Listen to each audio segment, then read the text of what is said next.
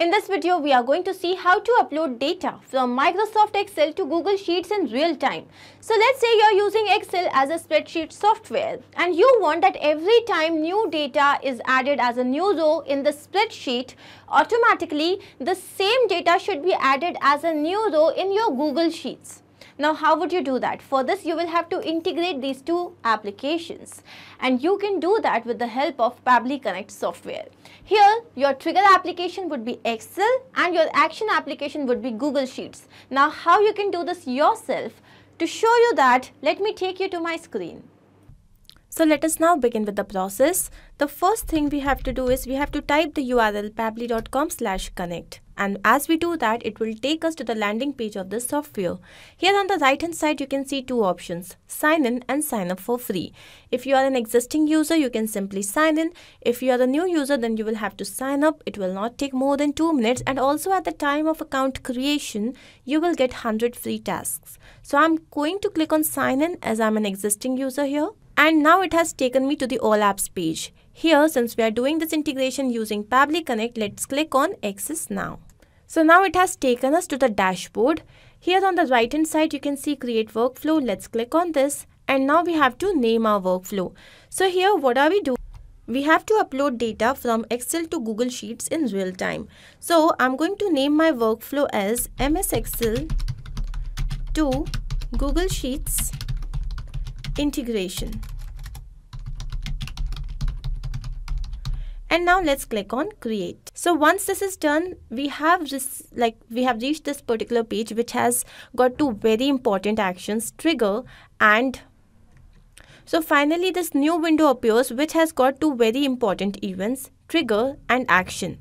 Triggers and actions are those two concepts or principles on which this entire automation works.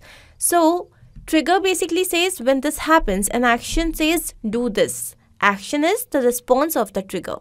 Now here, what would be our trigger application? MS Excel.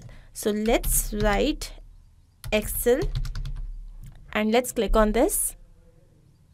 Now the trigger event. So for this trigger event, we have to have what should happen? There is a new row in worksheet. So every time there is a new row in worksheet, then only this information should be added to our Google Sheets. So let's click on this and click on connect. So I have already logged into my Microsoft Excel account. I'm going to click on add new connection and then connect with Microsoft Excel. We have to do this process because Pabbly Connect is here asking to connect itself with Microsoft Excel account so that it can receive the information. Now here let's choose the account, and once we come down, let's provide the access so that the authorization can get successful. So once done, this means that Pabbly Connect and Microsoft Excel are totally connected. Now here we have to select the workbook. So here the workbook that I've already created is book XLS, and here we have first name, last name, email address and the contact number. So I'm going to choose this one, going back to Pabbly Connect. So here see the book has already been acquired and the sheet. Now I'm going to click on save and send test request. So here this is the information that we have received. So we have received the name, first name, last name, then the email address and then the mobile number. So this is how we have received it. Now what is it that we are supposed to do? We have to integrate Google Sheets with Excel. So the next application is Google Sheets. Let's click on this. And now what would be the action event? We will have to add a new row.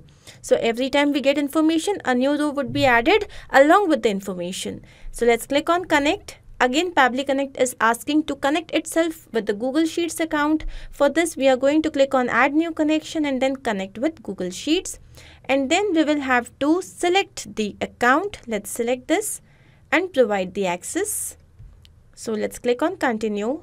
And now we can see that the authorization has been successful. So if I come down here, we have to select the spreadsheet. So for this, let me show you. So this is the new lead data. I've already created this file and the categories are first name, last name, email address and mobile number. Going back to Pabbly Connect, let's map the information. Mapping basically means the same thing, the information that we have already received, we are going to take it here. So new lead data is the name of the split sheet. Since there is only one sheet, it has already been acquired as sheet 1. Now the first name. So let's fill in the first name. So the first name here is Smart. Then the last name here again is Excel. Then we have the email address. Let's fill in this information. So this is the email address, and then we have the mobile number. So this is our mobile number. So once we have mapped the data, I'm going to click on Save and Send Test Request. And here you can see that we have received the response. So once done, basically what should happen, this information that we had fed in our Excel sheet should be captured by the Google Sheets. So let's go to our Google Sheets. And here you can see that yes, we have received the same information. Smart Excel is now a part of our Google Sheets. So this means that this integration between Excel Sheets and Google Sheets is a total success. Now we have to check this in real time. So I'm again going to go back to my Excel sheet account, and here let's fill in some other information. So it's demo, and the last name is name, and it is demo name at pabblytudes.com. And then we have the contact number. So yep, done. Now let me take you back to my Google Sheets and refresh the page. So here you can see that we haven't received the information. Why? For this, let me take you to my Pabbly account and go up. Here you can see that it is written that this trigger will check for new data in every 8 hours, which means the trigger application has a polling time of 8 hours. So this workflow will run after every 8 hours to check for the data. Now we'll have to wait for 8 hours to see if we have received the information on our Google Sheets or no. So let's do that, and then I'm going to come back to my Google Sheet. So once we have refreshed the page, here you can see that we have received this information. Now this is just a one-time process. You do not have to set up this entire integration again and again. So now every time you have some new information on your Excel sheet, automatically the same information will be updated on your Google Sheet. I hope this is very much clear to you. We are going to go back to Pabbly Connect and understand the entire process. It is a very simple two-step integration process where our trigger application was Microsoft Excel, and we had chosen our event as new row in worksheet. Next, the action application was Google Sheets, and our action application was add new row.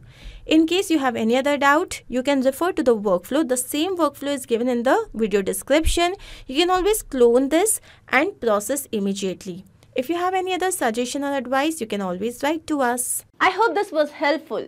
To watch more such videos, you can always subscribe to our channel, which is there on YouTube. If you have any queries, you can write to us at forum.pabbly.com. And if you want to know our pricing plans, then you can visit us at this particular site. Do not forget to like, share and subscribe if you have liked this video.